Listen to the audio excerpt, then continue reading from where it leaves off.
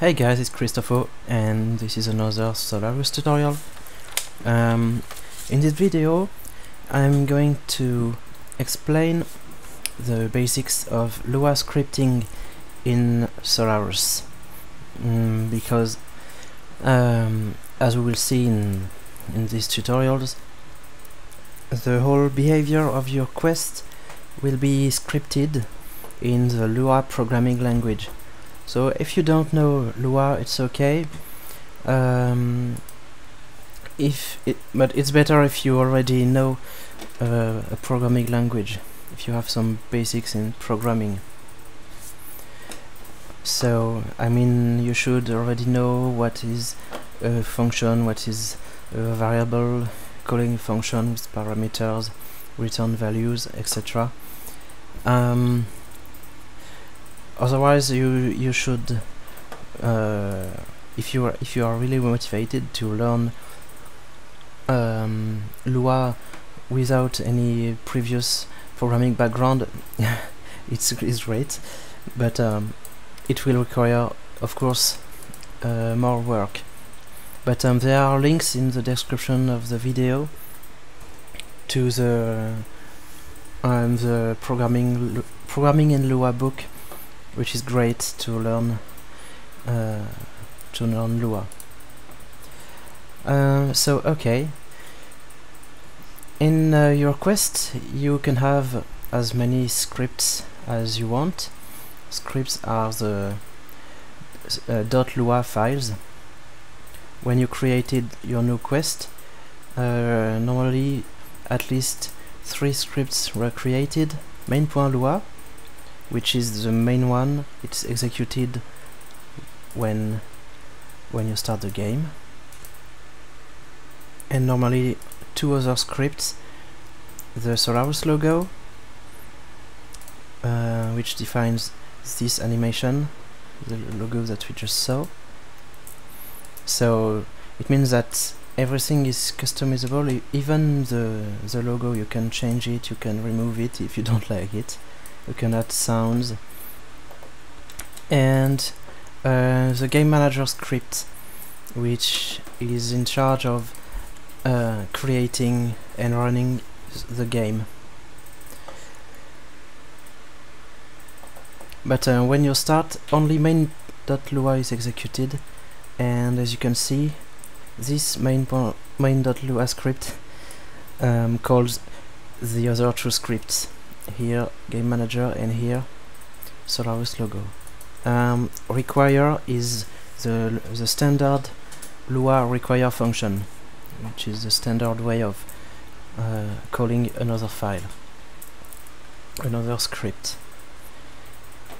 And all functions provided by Solarus are always in the sol table, which is a global value sol, global table with the whole Lua API.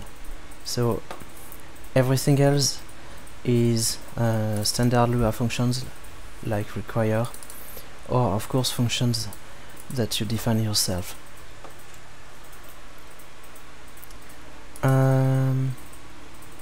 Okay, so your favorite link will be the documentation, the official Lua API documentation.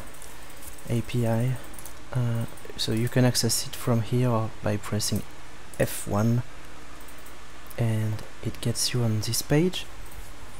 Then you can go Lua API reference, application programming interface.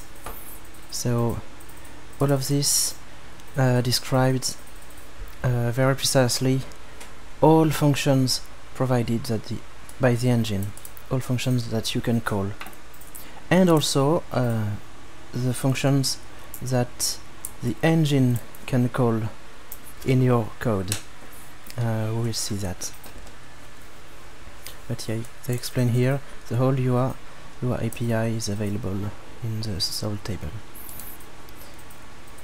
Okay, so there are a lot of types, game item, movements. We already saw very quickly a function on the game type. So this is an object of type game. It was passed as parameter of this function, and this function is called here. So the game is actually created by this function. So you can see the documentation of this sol.game.load and the type game. So there are three functions to exist, delete and load, and then a lot of methods. So these ones are also some functions, but they are meant to be called on a game object, on a game instance. So if you know object-oriented programming languages, this is standard methods, and this is like static functions. Okay, so here we create a game object. This acts like a constructor actually, and then we pass this object to the function here, and the local keyword should be used all the time when you create a variable. If you forget it, it will also work, but by default this will be a global object. So this is never what you want. This is not a good practice unless you really know what you are doing. So here we create a boolean value because exist returns true if this save game file exists, and here we create a game value, and this function initializes stuff in the game. So you can see the documentation of set max life, set ability, set starting location. For example, if we check set starting location, the one that we changed in previous tutorials, it takes two parameters. The square brackets mean that a parameter is optional, and everything is explained here. So the documentation is very detailed.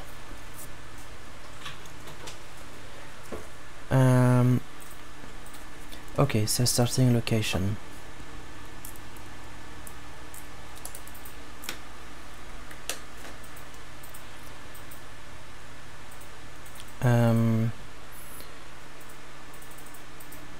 So this is for game, and general features describes the functions of sol.main. Because game is about playing a game, but main is really more global stuff about your quest. So you can see a lot of functions here to get some general information about your quest. And yeah, so another important thing is that in all or almost all types of the API, there are some functions or methods. These ones are provided by the engine, and your Lua code can call them. So actually they are implemented in C++. And the contrary also exists. You can define some functions with special names documented here, and yeah, and the engine will call these functions. So for example, this code is called automatically when you start the quest. This is a perfectly normal function. It's just that you define the function, and since it has exactly this name, on the sol.main table, it will be called by the engine because it's documented here. Okay?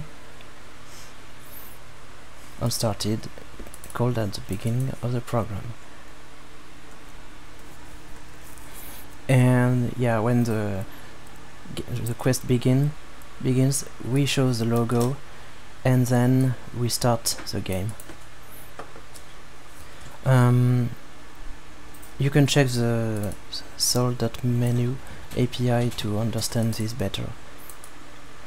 But that's not the point. I just wanted to explain that sometimes you call functions of the C++ engine, like this, and sometimes it's the engine that calls your code.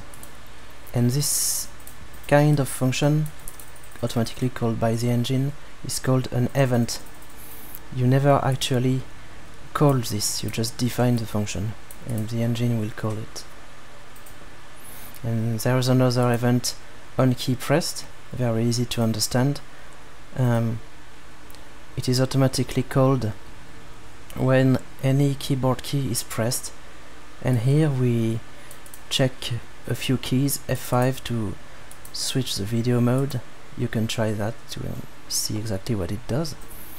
F11 or Alt return or Control return to switch to full screen.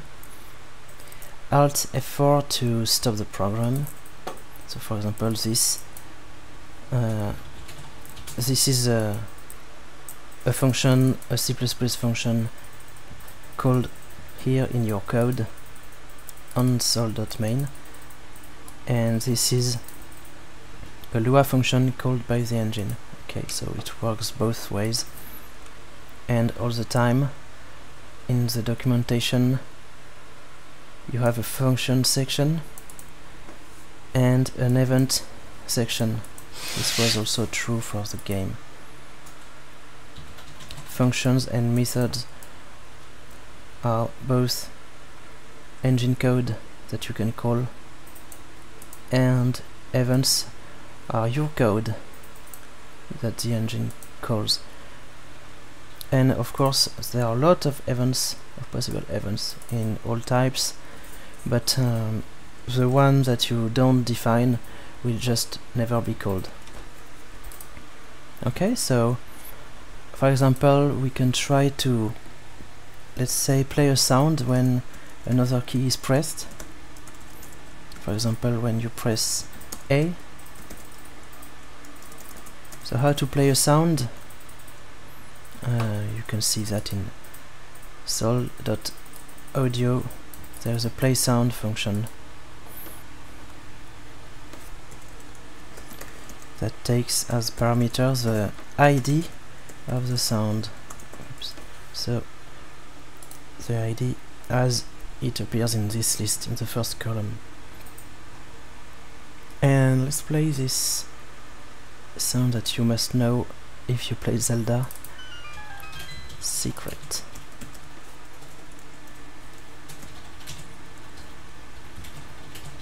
So I just played it in the Quest Editor by double-clicking, but to play it in the game we use the Lua API.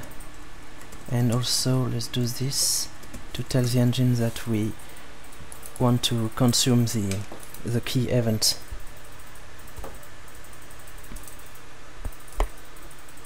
Okay, so if I press A, it works. And since I defined this in sol.main on key pressed, it's really at the global level, so it's even called during the title screens, during the logo here. I was too quick. Okay? So sol.main is really global. It doesn't matter if a quest is, if a game, sorry, is currently running or not. Okay. So again, you can call some functions provided by the engine, and in the other way, the engine can call your code. and all events always start by on underscore. So of course, when you define your own functions, like this one, it's a local functions to this file. When you define your own functions, if you don't want them to be called by the engine, if you don't want to risk a conflict of names, just don't start their name by on. Okay, so it was just a small recommendation. And let's put this code back. The final thing I wanted to say is a quick tip to debug your scripts when you have problems. You can use the standard print function of Lua and print stuff. Hello world.